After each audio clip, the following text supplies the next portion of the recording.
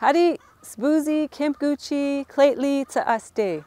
My name is Kym Gouchie and I am here in my ancestral territory, the Klatli T'enneh First Nation. I am literally standing at the confluence of two rivers, the Nechako and the Fraser, and that is what Klatli T'enneh means, people from the confluence of two rivers.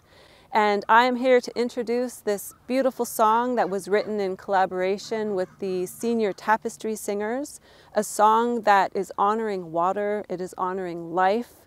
There is a saying in the world, water is life. So we took that saying and we had it translated into the Dakota language to Tubei Tsagana. Tubei Tsagana literally translates to, we live by water and without water we cannot live.